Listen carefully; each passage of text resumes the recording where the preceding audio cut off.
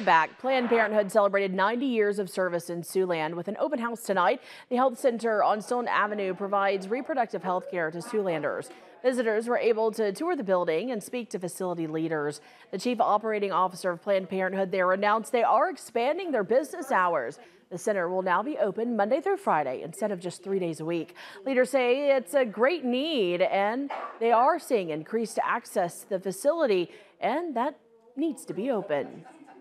We recognize that you will always need to have an on-site visit, and so when that time comes, we stand ready to help you.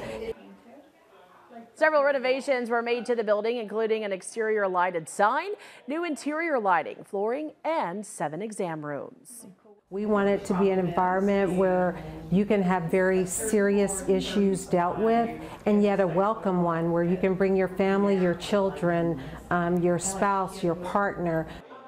The facility also provides virtual appointments 24 hours a day. We have their contact information in this story online for you right now at KTIV.com.